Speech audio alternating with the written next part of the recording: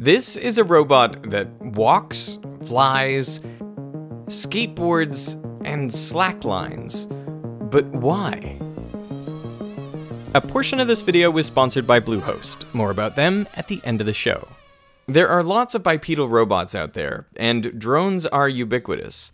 But until now, no one had engineered walking and flying technology to work together in a single robot. So it's the first robot that truly integrates the walking and the flying. It's not just a drone with legs. It's a Leonardo, and it stands for Legs Onboard Drone. So I think it's a pretty good name. Why is this potentially useful? Yeah, so any flying vehicles actually have to start from the ground to take off. And eventually, they cannot stay in the air forever. They have to eventually come down. But sometimes they have to come down on the very challenging terrain or some obstacles. So it's actually a good idea to have these controllable legs so they can actually land in a very interesting configuration of posture or orientation. But there are additional benefits. A robot like this is more stable than a regular drone. I view these propellers almost like our arms. So some people might say that, oh, you guys are cheating because, bipedal robots do not have propellers, but we are essentially using the propellers to do additional stabilization.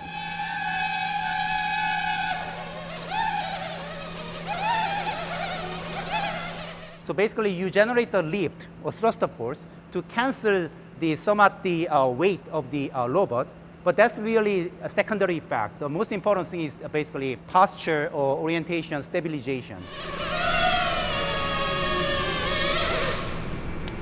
That is so cool to see. So the main facility for this lab is this one. It's a gigantic fan array. I can see all the fans now. Yeah, we have, you can start counting, but 1,296 computer fans. Those are really literally computer fans. How fast can it generate wind? So up to 15 meters per second or 20 meters per second. It's like a wind tunnel without the need for a tunnel. Yes. It might mess with our audio or with our microphones. Whoa.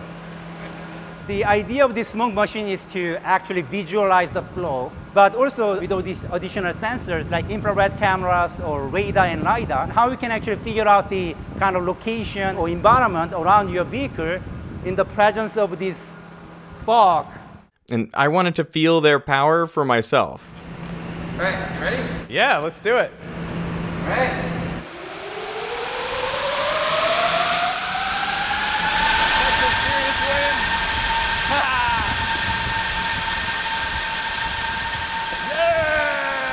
That was so cool.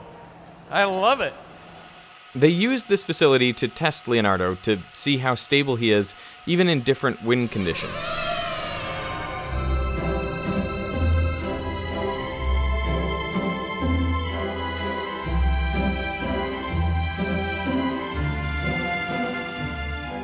Showed that Leo is more robust than a drone because a drone gets blown away by the wind, but then Leo does not because of its ground contact. So for example, if you go hiking and there's like suddenly a lot of wind, you're not going to fall because you have the ground contact. But for a drone, it might be blown away.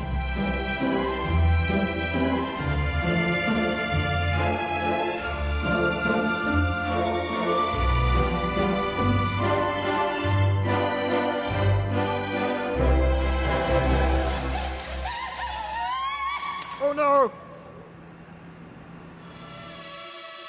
So we actually took one of the whiteboards that we have at home and we put oil. So we applied perturbations to Leo, and what's happening is as you push Leo, instead of falling, it stays upright, but it also slides on the whiteboard. So that's an interesting capability. So it's very robust. You said perturbations. Are you poking the robot? Yes, without harming the robot. We are gentle.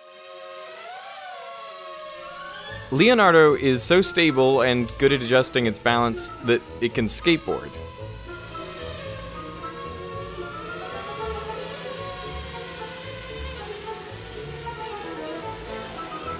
That's a fancy trick. Not many people can go backwards on a skateboard. How did you get the idea for a robot that will skateboard? Should I say the truth or make a nice story? Tell us the truth. Yeah, so we went hiking and we saw about 10 people going down the mountain on a skateboard. And then we thought, wow, this is really cool. What if we try our robots to make it do this? So we went to the first shop and we bought a skateboard, we modified it and we tried it and it worked. So do you think it allows the robot to save energy by riding on a skateboard? It's more efficient because it uses the legs less. The legs are basically used to steer, and then it's just the propellers that are used to accelerate the skateboard forward and backwards. So yeah, it makes it save a bit more energy. The propellers, of course, make it possible to skateboard backwards, something I struggled with. I definitely would help if I had a propeller. But the real challenge was slacklining.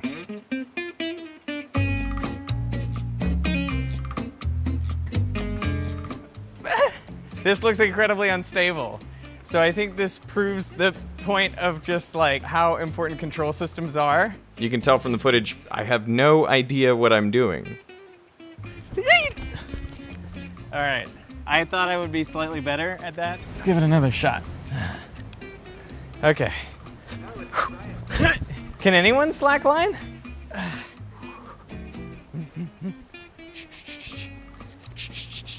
Oh, this is impossible. I need a robot to do this for me.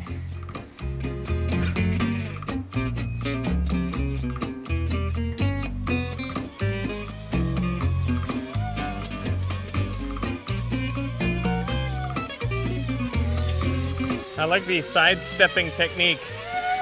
Maybe I should have been doing that. Trying to like copy his technique. Like that, just bouncing. I tried to get some tips by watching Leonardo.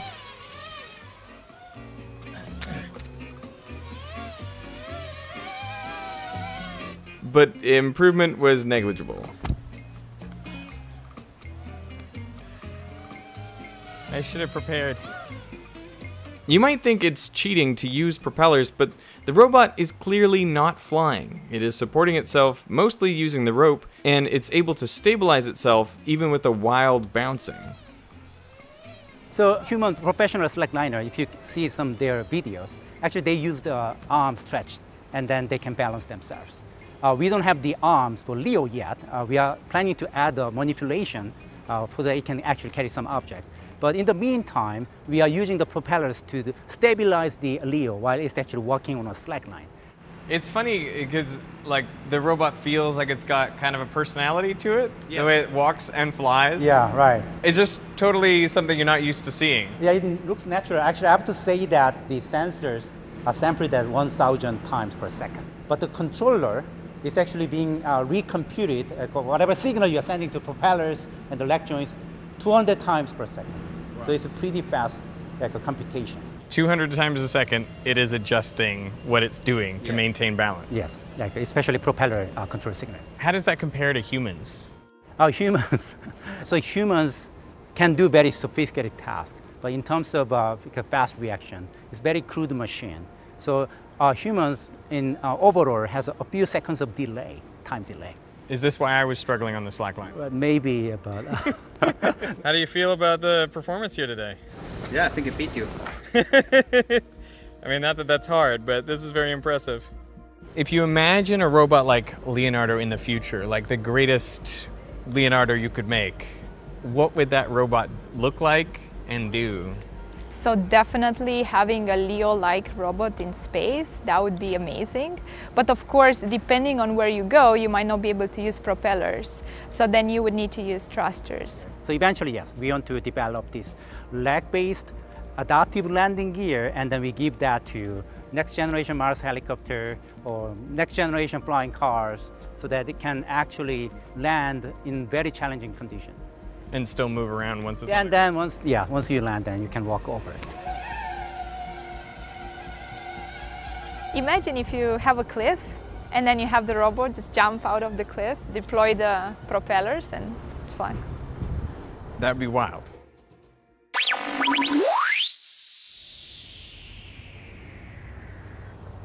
Oh, hey there. This portion of the video was sponsored by Bluehost. You know, tech is now so advanced that robots can skateboard. So why is it still so hard to build a website?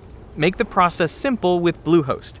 It's easier than ever to get started. Bluehost provides you with a completely free domain for the first year, as well as quick start templates, so you can have a beautiful website up and running in just minutes. The templates are mobile ready, so your website is optimized for both phones and computers from the start.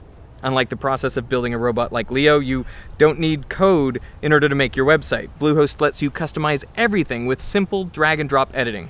And Bluehost's Builder also allows people to choose their own editing journey. It's built on WordPress, so at any time you can toggle between WordPress Core, the traditional editing experience, and the Bluehost Builder with no loss of functionality.